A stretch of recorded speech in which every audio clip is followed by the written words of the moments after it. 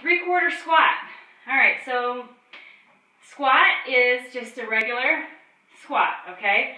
Get that booty back, knees over ankles.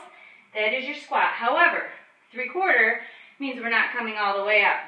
So, look at your calendar to see how many you need to do each time. You're going to come down as low as you can go. Try and get a 90-degree angle going here. Knees over ankles, not out over your toes, okay? Squat and then up. Squat, up. Do not come up all the way. Whew. That one is going to burn. Make sure all your weight is in your heels. Even lift up your toes. Sorry, you can't see my toes, but they're lifted. Okay, 3/4 of the way. Whew. You got that.